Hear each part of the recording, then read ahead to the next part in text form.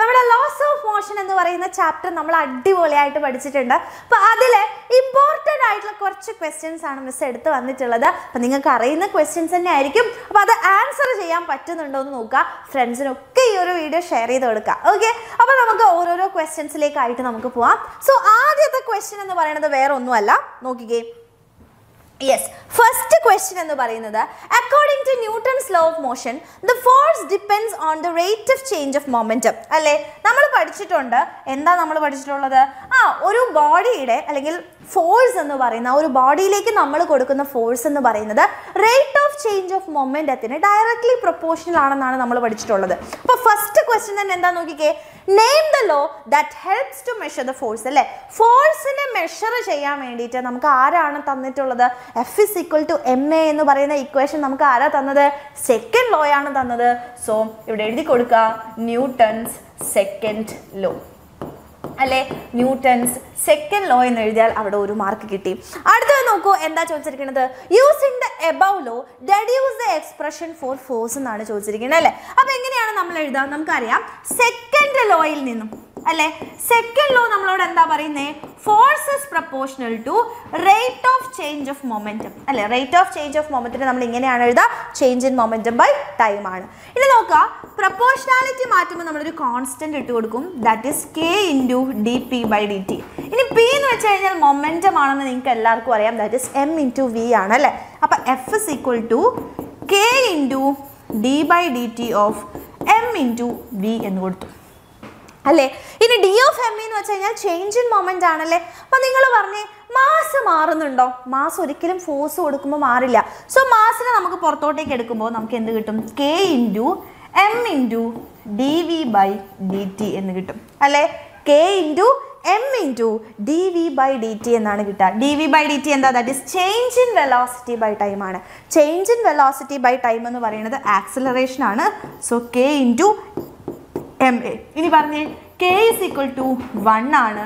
So F is equal to M into A എന്ന് കിട്ടി. അല്ലേ, അപ്പോൾ ഫോഴ്സിൻ്റെ ഇക്വേഷൻ സെക്കൻഡ് ലോ ഉപയോഗിച്ചിട്ട് നമ്മളോട് സ്റ്റേറ്റ് ചെയ്യണം, അതായത് പ്രൂവ് ചെയ്യാൻ പറയുകയാണെങ്കിൽ നമ്മൾ ഇങ്ങനെയാണ് ചെയ്യേണ്ടത്. So F is equal to M A എന്ന് നമുക്ക് കിട്ടി.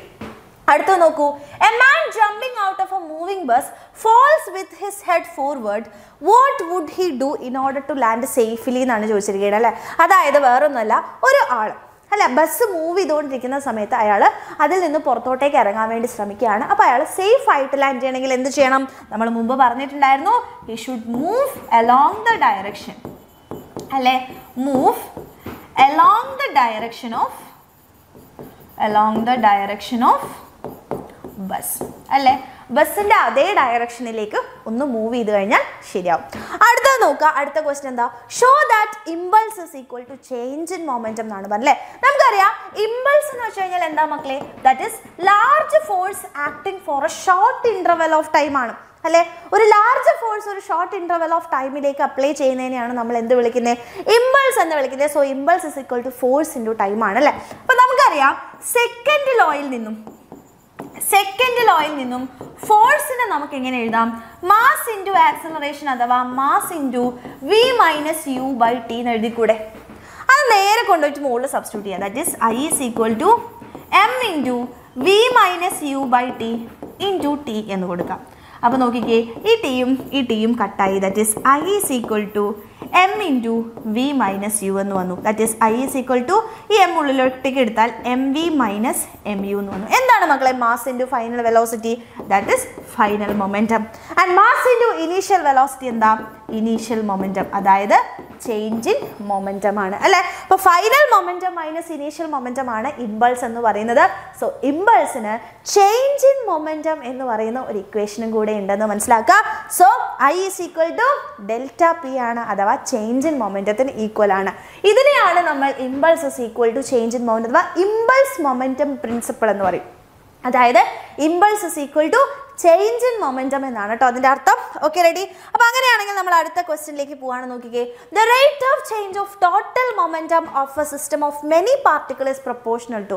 നിങ്ങൾ തന്നെ പറഞ്ഞേ, ഒരു ബോഡിയുടെ ടോട്ടൽ ആയിട്ടുള്ള ഫോഴ്സസ് എന്ന് പറയുന്നത് എന്തിനാണ് പ്രൊപ്പോർഷണൽ ആയിട്ടുള്ളത്? സോറി, ടോട്ടൽ ആയിട്ടുള്ള റേറ്റ് ഓഫ് മിസ് ആൻസർ പറഞ്ഞു അല്ലേ. അപ്പോൾ നോക്കൂ, the rate of change of total momentum, rate of change of momentum എന്ന് പറയുന്നത് എന്തിന് പ്രൊപ്പോർഷണൽ ആണ്? external unbalanced force. അപ്പോൾ നോക്കൂ ഇവിടെ internal force എന്നാണ് പറഞ്ഞിരിക്കുന്നത്. So this is പൊട്ടത്തെറ്റ്.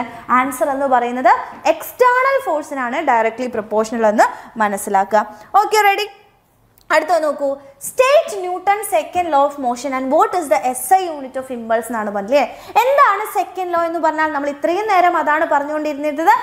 എന്താണ് the rate of change of momentum of a body, അല്ലെ? ഒരു ബോഡിയിലേക്ക് നമ്മൾ കൊടുക്കുന്ന അല്ലെങ്കിൽ ഫോഴ്സിനനുസരിച്ച് rate of change of മൊമെന്റത്തിൽ proportional ആണെങ്കിൽ rate of change of momentum of A body എന്ന് പറയുന്നത് is directly proportional to external force ആണ് എന്നാണ്, അല്ലേ? അപ്പോൾ ഇങ്ങനെ എഴുതി കൊടുക്കുക. എങ്ങനെ എഴുതി കൊടുക്കേണ്ടത്? the rate of change of momentum of a body is directly proportional to the unbalanced external force acts on it എന്ന് എഴുതി കൊടുക്കുക. ഇനി അടുത്ത ക്വസ്റ്റ്യൻ എന്താ പറഞ്ഞിരിക്കുന്നത്? what is the SI unit of impulse ആണ്, അല്ലേ? ഇമ്പൾസ് എന്ന് വെച്ച് കഴിഞ്ഞാൽ ഫോഴ്സ് ഇൻറ്റു ടൈം ആണ് മക്കളെ. ഫോഴ്സ് എന്ന് വെച്ചാൽ ന്യൂട്ടൺ, ടൈം എന്ന് വെച്ച് കഴിഞ്ഞാൽ S ആണ്. സോ ന്യൂട്ടൺ സെക്കൻഡ് ആണ് നമ്മുടെ ഫോഴ്സിന്റെ ഇക്വേഷൻ എന്ന് പറയുന്നത് കേട്ടോ. ഫോഴ്സ് അല്ല, ഇമ്പൾസിന്റെ ഇക്വേഷൻ എന്ന് പറയുന്നത്. അടുത്തത് നോക്കൂ, cricketer moves his hand backward while holding A catch, explain Y എന്നാണ്, അല്ലേ? നമുക്കറിയാം ക്രിക്കറ്റേഴ്സ് ബോൾ ക്യാച്ച് ചെയ്യുന്ന സമയത്ത് എന്താ സംഭവിക്കുക? ഇങ്ങനെ പിടിച്ച് ക്യാച്ച് ചെയ്യാനോ ചെയ്യുക? അല്ല, അവർ ബാക്കിലോട്ടേക്ക് വലിക്കും, അല്ലേ? അപ്പം നമുക്കറിയാം ഇമ്പൾസ്, അതായത് ടൈം ഓഫ് ഫ്ലൈറ്റ് നമ്മൾ നമുക്കറിയാം നമ്മൾ ക്യാച്ച് ഇങ്ങനെ ചെയ്യുന്ന സമയത്ത് ടൈം ഓഫ് ഫ്ലൈറ്റ് ഇല്ല, ടൈം ഓഫ് ക്യാച്ച് കുറവാണ്. പക്ഷെ നമ്മൾ ഇങ്ങനെ ആക്കുന്ന സമയത്ത് ഇവിടെ എന്താ ചെയ്യുന്നത്? നമ്മൾ ടൈം ഓഫ് ഫ്ലൈറ്റ് കൂട്ടുകയാണ്, അല്ലേ? നമുക്കറിയാം F= എന്താ? dp/dt അഥവാ ടൈമാണ്. അപ്പോൾ ഇവിടെ ടൈം ഓഫ് ഫ്ലൈറ്റ് നമ്മൾ കൂട്ടുന്ന സമയത്ത് okay F is proportional to 1/t എന്ന് നമുക്ക് ഇവിടെ നിന്ന് കിട്ടും, അല്ലേ? ഫോഴ്സും ടൈമും എന്താണ്? ഇൻവേഴ്സലി ആണ് പ്രൊപ്പോർഷണൽ, അഥവാ നമ്മൾ ടൈം കൂട്ടുമ്പോൾ ഫോഴ്സ് കുറയും, അല്ലേ? അപ്പോൾ നമ്മൾ ഈ ബാക്കോട്ട് എഴുതുന്നത് ക്രിക്കറ്റേഴ്സ് ബാക്കിലോട്ടേക്ക് കൈ വലിച്ചിട്ട് നമ്മളുടെ ബോളിനെ ക്യാച്ച് ചെയ്യുന്ന സമയത്ത് ഇവിടെ ടൈം കൂട്ടുകയാണ് ചെയ്യുന്നത്. അപ്പോൾ അങ്ങനെ ടൈം കൂട്ടുന്ന സമയത്ത് അവിടെ എന്ത് സംഭവിക്കും? ഫോഴ്സ് കുറയുകയാണ് ചെയ്യുന്നത്. ഓക്കെ, അപ്പോൾ അങ്ങനെ time of flight, time of catch കൂട്ടിയിട്ട് അവിടെ ഇമ്പാക്ട് ഫോഴ്സിനെ കുറയ്ക്കുകയാണ് ക്രിക്കറ്റേഴ്സ് അങ്ങനെ ചെയ്യുമ്പോൾ. അപ്പോൾ അവരുടെ കൈ ഹേർട്ട് ആവുന്നത് കുറയും. ഓക്കെ, അപ്പോൾ അതാണ് അവിടെ കൃത്യമായിട്ട് എഴുതി കൊടുക്കേണ്ടത് കേട്ടോ. റെഡി? അപ്പോൾ അടുത്ത ക്വസ്റ്റ്യനിലേക്ക് നമുക്ക് പോവാം. അടുത്ത ക്വസ്റ്റ്യൻ എന്ന് പറയുന്നത് വേറെ ഒന്നുമല്ല, നോക്കാം എന്താണ് ഇവിടുത്തെ ക്വസ്റ്റ്യൻ. നോക്കിക്കേ, when a large force acting for a small interval of time, the force is said to be impulsive force, അല്ലേ? നമുക്കറിയാം ഇമ്പൾസീവ് ഫോഴ്സ് എന്ന് പറഞ്ഞാൽ എന്താ? ഒരു ലാർജ് ഫോഴ്സ് ഒരു ഷോർട്ട് ടൈമിന് കൊടുക്കുന്നതിനെയാണ് നമ്മൾ ഇമ്പൾസീവ് ഫോഴ്സ് എന്ന് പറയുന്നത്, അല്ലേ മക്കളെ? അപ്പോൾ അങ്ങനെയാണെന്നുണ്ടെങ്കിൽ നോക്കൂ, state and proof impulse momentum principle. Miss already പറഞ്ഞു തന്നിട്ടുണ്ട്. ദ ഇമ്പൾസ് മൊമെന്റം പ്രിൻസിപ്പൽ എന്താണ് എന്നുള്ളത് ഇതാണ് അവിടെ എഴുതി കൊടുക്കേണ്ടത്. അപ്പോൾ കൃത്യമായിട്ട് ഇമ്പൾസ് മൊമെന്റം പ്രിൻസിപ്പൽ ചോദിച്ചു കഴിഞ്ഞാൽ impulse is equal to change in momentum എന്നുള്ള കാര്യമാണ് നമ്മൾ അവിടെ പറഞ്ഞു കൊടുക്കേണ്ടത് കേട്ടോ. റെഡി? അപ്പോൾ അത് മനസ്സിലാക്കുക. അടുത്തത് നോക്കൂ, action and reaction R equal and opposite but they never cancel each other. നമുക്കറിയാം ന്യൂട്ടന്റെ തേർഡ് ലോ, അല്ലേ? തേർഡ് ലോയിൽ നമ്മൾ പറയുന്നുണ്ട് to every action there is an equal and opposite reaction എന്ന് പറയുന്നുണ്ട്, അല്ലേ? അപ്പോൾ നിങ്ങൾ ആലോചിച്ച് നോക്കൂ, ആക്ഷനും റിയാക്ഷനും ഈക്വലും ഓപ്പോസിറ്റും ആണെങ്കിൽ അത് എന്തുകൊണ്ടാണ് ക്യാൻസൽ ചെയ്യപ്പെടാത്തത്, അല്ലേ? ക്യാൻസൽ ചെയ്യാത്തതിൻ്റെ കാരണം എന്താണെന്നാണ് ചോദിച്ചിരിക്കുന്നത്. അപ്പോൾ മനസ്സിലാക്കുക, ആക്ഷനും റിയാക്ഷനും ഈക്വലും ഓപ്പോസിറ്റും ആവാനുള്ള കാരണം എന്ന് പറയുന്നത് നിങ്ങൾ മനസ്സിലാക്കേണ്ടത് എന്താണെന്ന് വെച്ച് കഴിഞ്ഞാൽ ആക്ഷനും റിയാക്ഷനും ഒരേ ബോഡിയിലാണോ നടക്കുന്നത്? അല്ല. നിങ്ങൾ ആലോചിച്ച് നോക്കൂ, തോണി തുഴയാണ്, അല്ലേ? തോണി തുഴയുന്ന സമയത്ത് നമ്മൾ തുഴയുന്നത് എങ്ങോട്ടേക്കാണ്? ആക്ഷൻ കൊടുക്കുന്നത് വെള്ളത്തിലേക്കാണ്, റിയാക്ഷൻ കിട്ടുന്നത് തോണിയിലാണ്. അപ്പോൾ ആക്ഷനും റിയാക്ഷനും ആക്ട് ചെയ്യുന്നത് different ബോഡീസിലാണ്. Okay, different bodies. Okay, different ബോഡീസിലാണ് എന്ന് ഓർത്തിരിക്കുക കേട്ടോ. അപ്പോൾ action and reaction acts on different bodies. Okay, ready ആണോ? അപ്പോൾ ആക്ഷനും റിയാക്ഷനും ആക്ട് ചെയ്യുന്നത് ഡിഫറെൻ്റ് ആയിട്ടുള്ള ബോഡീസിലാണ് എന്ന് മനസ്സിലാക്കുക. ഓക്കെ, റെഡി ആണല്ലോ? അടുത്ത ക്വസ്റ്റ്യൻ നമുക്ക് നോക്കാം. അടുത്ത ക്വസ്റ്റ്യൻ എന്ന് പറയുന്നത് നോക്കിക്കേ, എന്താ ചോദിച്ചിരിക്കുന്നത്? A person is firing A bullet from A gun, അല്ലേ? ഗണ്ണ് നമ്മൾ ഫയർ ചെയ്യുന്ന സമയത്ത് നമുക്കറിയാം ഗണ്ണ് ഇങ്ങനെ ബാക്കിലോട്ടേക്ക് പോകും, അല്ലേ? അപ്പോൾ ഗണ്ണ് ഇങ്ങനെ ബാക്കിലോട്ടേക്ക് പോകുന്നപ്പോൾ write the principal behind it എന്നാണ് ചോദിച്ചത്. അപ്പോൾ നമുക്കറിയാം ഒരു ഗണ്ണിനെ നമ്മൾ ഫയർ ചെയ്യുന്ന സമയത്ത് അത് ബാക്ക്വേർഡ് ജർക്ക് ഉണ്ടാവും. അതിന് നമുക്ക് എന്ത് പ്രിൻസിപ്പിൾ വെച്ചിട്ടാണ് നമ്മൾ പറഞ്ഞിട്ടുണ്ടായിരുന്നത്? ഒന്നുമില്ലെങ്കിൽ നമുക്ക് തേർഡ് ലോ എന്ന് എഴുതാം, അല്ലെങ്കിൽ അതിൻ്റെ പിന്നിലുള്ള law of conservation of momentum എഴുതാം. രണ്ടും എഴുതാലും മാർക്ക് കിട്ടും കേട്ടോ. Law of conservation of momentum, law of conservation of momentum. ഇനി നോക്കൂ, a bullet of mass 15 gram is fired with a velocity 100 meter per second from a gun of mass 2 kg. Find the recoil speed of the gun ആണ് ചോദിച്ചിട്ടുള്ളത്. അപ്പോൾ നിങ്ങൾ ആലോചിച്ച് നോക്കുക, recoil speed കണ്ടുപിടിക്കാൻ നമ്മുടെ കയ്യിൽ ഇക്വേഷൻ ഉണ്ട്. That is b is equal to -mv by capital M. ഈ m എന്ന് പറഞ്ഞു കഴിഞ്ഞാൽ എന്താ? സ്മോൾ m എന്ന് വെച്ച് കഴിഞ്ഞാൽ ബുള്ളറ്റിന്റെ സ്പീഡാണ്, സോറി ബുള്ളറ്റിന്റെ മാസാണ്. ബുള്ളറ്റിന്റെ മാസ് എത്രയാ? 15. അപ്പോൾ 15/1000 ചെയ്യണം, ബിക്കോസ് ഗ്രാമിലാണ് തന്നിരിക്കുന്നത് അല്ലേ. അപ്പോൾ 0.015 കിലോഗ്രാം എന്ന് കിട്ടി. ഇനിയോ വെലോസിറ്റി എന്ന് പറയുന്നത് 100 മീറ്റർ പെർ സെക്കൻഡ് ആണ്, അതിൽ വ്യത്യാസമൊന്നുമില്ല. ഇനി ഗണ്ണിന്റെ മാസാണ് ക്യാപിറ്റൽ എം. ഗണ്ണിന്റെ മാസ് എത്രയാ? 2 കിലോഗ്രാം. ഓക്കെ, അപ്പോൾ that is equal to minus of 0.015 into velocity എന്ന് വെച്ചാൽ 100 metre per second, then divided by 2. That is equal to എത്ര വരിക? 1.5/2, അതായത് 0.75 മീറ്റർ പെർ സെക്കൻഡ് ആണ്. ഓക്കെ, 0.75 മീറ്റർ പെർ സെക്കൻഡ് എന്നാണ് കിട്ടിയത്. അപ്പോൾ ഇതുപോലുള്ള ക്വസ്റ്റ്യൻസ് എപ്പോഴും മക്കളെ എക്സാമിന് ചോദിക്കുന്നതാണ്. അപ്പോൾ ഇവിടെയുള്ള എല്ലാം പ്രീവിയസ് ഇയറിൽ ചോദിച്ചതുമാണ്. ഇതിൻ്റെ നമ്പർ പോലും വിടാതെയാണ് വീണ്ടും ക്വസ്റ്റ്യൻസ് ചോദിക്കുക. അപ്പോൾ അതുകൊണ്ട് തന്നെ നിങ്ങൾ എന്ത് ചെയ്യുക, ഈ ക്വസ്റ്റ്യൻസ് ഒക്കെ പഠിക്കുക.